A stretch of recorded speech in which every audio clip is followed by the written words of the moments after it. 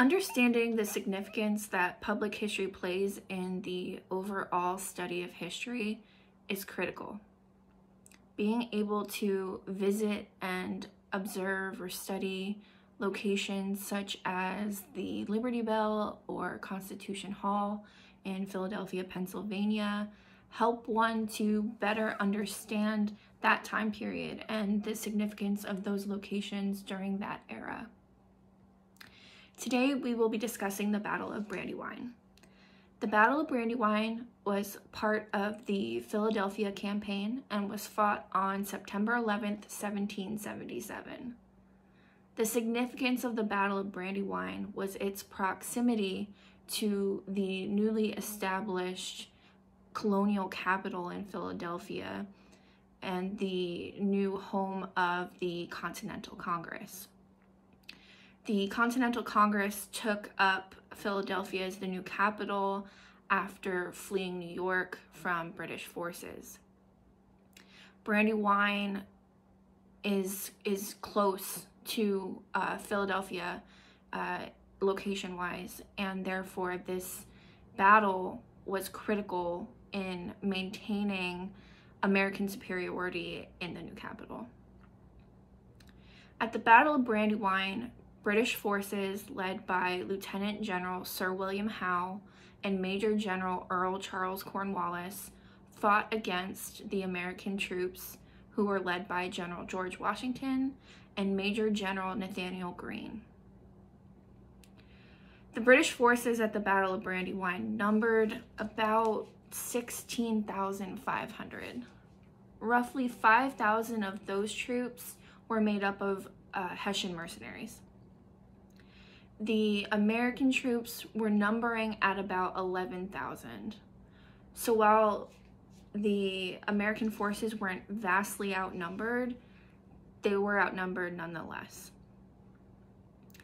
Going into the Battle of Brandywine, American troops had just won major battles at Trenton and Princeton, which had enabled them to recuperate and to bolster this newfound morale and understanding that they could win this war for independence.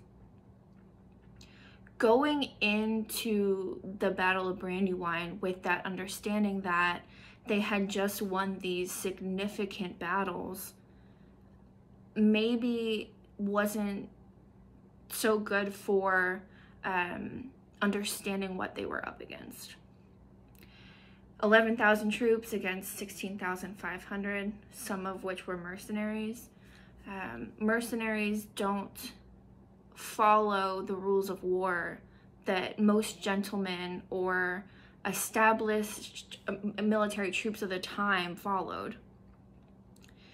So it's understandable that with the confidence that they gained at Trenton and Princeton, that the Americans would have gone in with this emboldened sense of entitlement and confidence, but ultimately they would lose the Battle of Brandywine.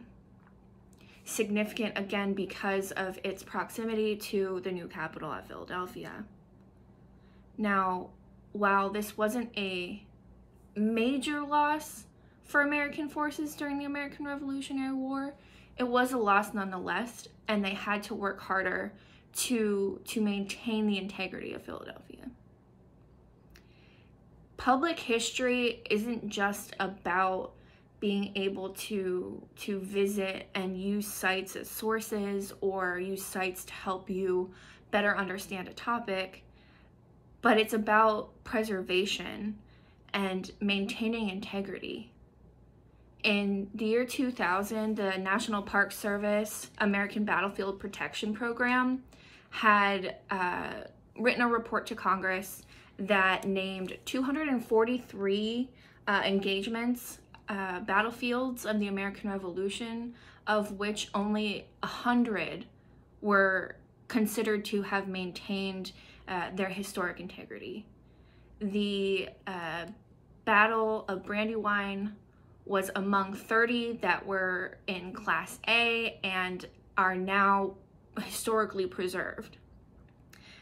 According to the Brandywine Battlefield website, there are tours. There is a large donor program that allows the preservation of these sites and allows students like ourselves, students in elementary school, high school, middle school, just historically minded people to immerse themselves in a time period that you might not be able to fully comprehend without putting yourself mentally in the shoes of people of that time.